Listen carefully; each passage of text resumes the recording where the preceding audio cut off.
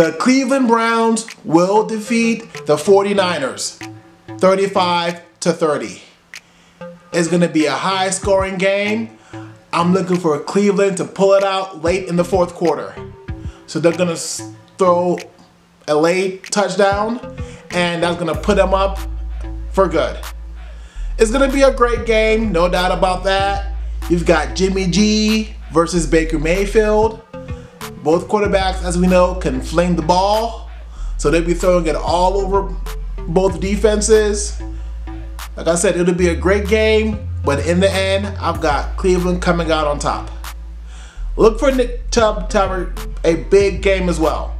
So he's probably going to have 130 yards rushing. Odell Beckham Jr. is going to have 100 yards receiving. It's just going to be good. It's going to be great for the Browns. So they're going to get another win, and this will just propel them towards winning more games and making it to the playoffs. Now, I'm not saying the 49ers are a bad team, because they are a good team, but I'm giving Cleveland the slight edge because they have to prove their doubters wrong. A lot of people think that the Browns are overrated. I'm not one of those people. I believe that the Browns are a good team. Do they talk a little bit too much trash? I believe they do. Are they a little too cocky at times? Yes, they are. But they've got a nice roster. They've got two dynamic receivers in OBJ and Landry. They've got Njoku. I know he's out right now, but when he gets back, he's another receiving threat. They got two stud running backs in Nick Chubb and Kareem Hunt. So they are loaded offensively. And then on defense, they've got Myles Garrett. So they have a nice roster. And they've got a lot of these players playing tonight. Myles Garrett, he's suiting up tonight. And he's going to be rushing Jimmy G. I see Garoppolo running, trying to escape whenever he's trying to throw pretty much the whole game. Now, Garoppolo and the 49ers offense, like I said, they're good enough to score points, and they're going to throw tons of they're going to throw for a lot of yards against that Cleveland Browns defense, for sure. There's no doubt about that. But like I said, in the end, I just think that Baker Mayfield will find a way to throw a late touchdown in the fourth quarter, and that'll be the deciding factor in the game.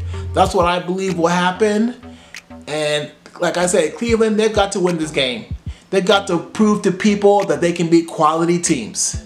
Now, they did beat the Ravens last week, so that was good on their part.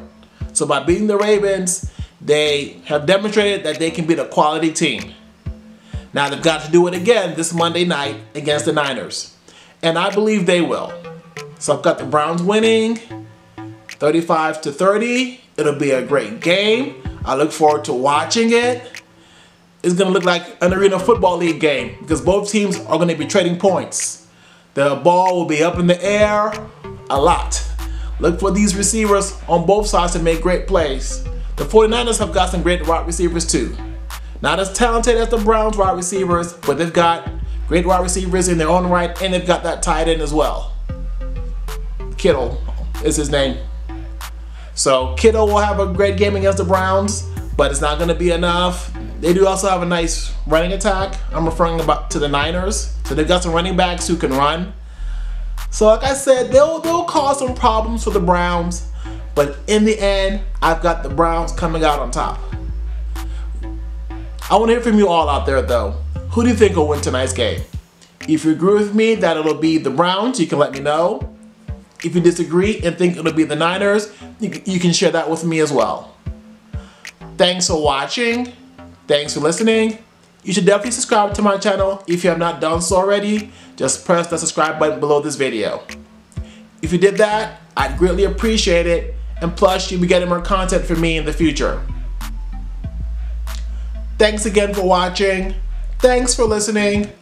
I hope that all of you have a blessed, wonderful day.